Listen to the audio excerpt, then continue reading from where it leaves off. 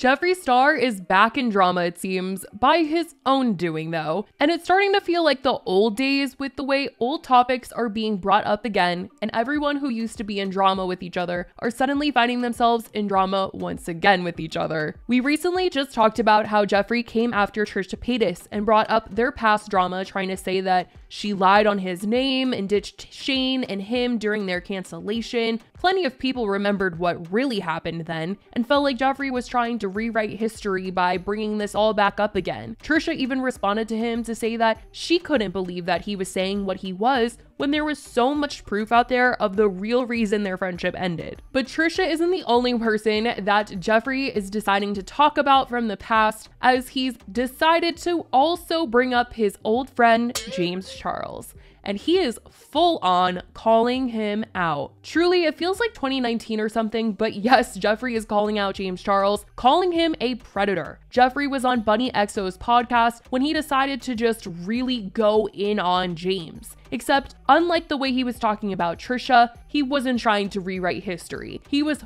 fully going in, calling him out for his behavior over the years, calling him a monster, and everything. He's the biggest piece of shit in the beauty industry. Wow, and really? He allegedly has done a lot of horrible things. He admitted to talking to minors. He is a piece of shit. So that is true. I always stay out of the drama. He did a video allegedly, not allegedly, admitting to minors. One of the most vile human beings on this planet. Jeffree even talked further about everything that went on back in the day when he called out James and tried to expose him for his behavior. You've heard Tati's video. Now, most of you, I'm sure, will see James's today. And I have a lot to say because I never got to tell my side of the story. I tweeted what I tweeted, and I tried to smooth things over so everyone could be cool behind the scenes. But no. When lies are told about you, when things are misconstrued, it's not okay. So y'all can think whatever you want about this situation, but hold up. I didn't want to have to upload a video. I didn't want this to continue, but when someone comes for you and lies on your name, it's unacceptable. There was so many lies in his video. A lot of people are, what do we believe? You're gonna know what to believe when I really show you the facts, okay? There's screenshots. There's a lot of things that were not presented correctly. I didn't want to have to do this, but I will have to respond to this, and I will show you guys things that I'm sure he never wanted to come to light, but here we are. But says that one of the reasons James is out here just walking the streets free is because the person who had a story to tell about him didn't want to come out with it, and Jeffree wasn't going to share that, although he for a second was going to, but then decided to retract it. This is a tricky conversation, so let me word this the right way. I got cocky and thought that I could expose someone else's trauma and story to X out someone else. That person did not want me to. Therefore, this person is still free. And to see this person still out there, they're not thriving like they used to be at all, is just interesting. But the industry does have demonic snakes. So Jeffree is clearly throwing some shade by saying that James just isn't exactly where he once was, which I think everybody knows, and even James does, when he said that, you know, he was putting out his makeup line a little bit later than he wanted to, and that if he had come out with it years ago, he'd probably be like a billionaire or something. So he's very aware that times have changed for him as well. But Jeffree was talking about the fact that he hasn't really talked about this topic that much, at least since everything went down, and does feel like more people need to be talking about James and calling him out for what he is. And I have never really talked or addressed these things, but he is a literal monster. People aren't ready for the truth. Everyone wants to keep their mouths shut, and they keep... Why? Right. If someone is bad, let people know. Yeah. But I will say this isn't the first time Jeffree has spoken his thoughts on James. Aside from the things that he said a couple years ago, he sprinkled his thoughts and feelings here and there over the years. And a few months ago, Jeffree also made some comments about James while on the Plan Brie podcast. He was going on a whole podcast tour during the time, and on this podcast specifically, they were playing F, Marry, Kill, and he had some choice words for James during the game, saying that James is waiting for a child to fall into his trap. We are going to take an Uzi to the last one. Yeah. It's interesting. That's so weird. was Like, what does that uncomfortable. person do every day? I don't know. I He don't dances know. on TikTok. Hoping a You don't child see. falls into his traps, I'm sure. Allegedly. Allegedly. Yeah, we don't yes. support alleged child predators. No, we do Absolutely not. Not in this household. But Not- somehow there was like a free pass and he's still uploading and not in jail. So I know, it's crazy.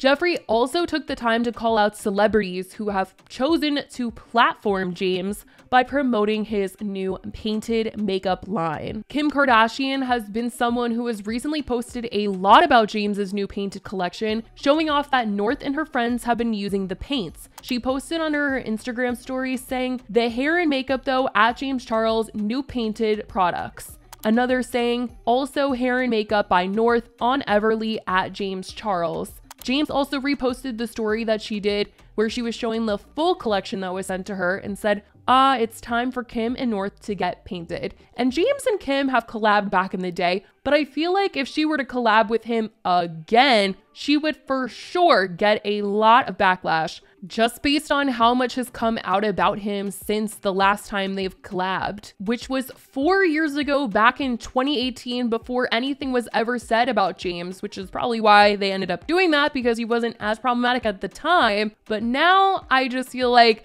all of the comments would be like, why are they hanging out? All of this stuff. Even though the Kardashians are known as problematic, I still think that she would get backlash for promoting James. And Jeffree clearly saw these stories that Kim was posting and wanted to take the time to call out Kim for her support of James. you I have agree. A-list celebrities literally using this shit. Yes, Kim Kardashian, we're talking to you.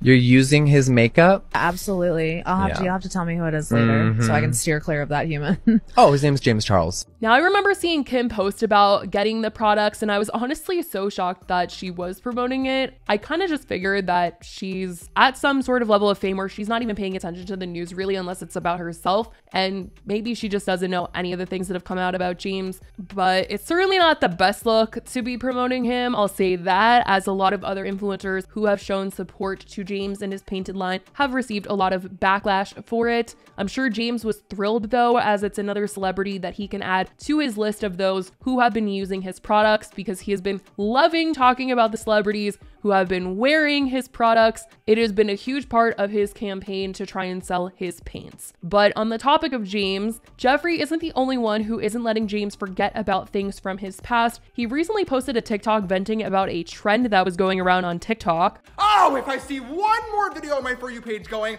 it's a new dawn, it's a new day, it's a new life for me, and I'm feeling good. With some photos when you were like a fetus cut to now being a grown adult, and everyone in the comments for some reason is going, there's no way that's the same person. Oh my God, glow up. Obviously, that's how growing up works. You don't look the same. Oh, I'm gonna lose it. And someone decided to just straight up call him out. Going, it's a new dawn. It's Every time I see you, you're trying to pretend like you don't talk to little boys and that we know about it.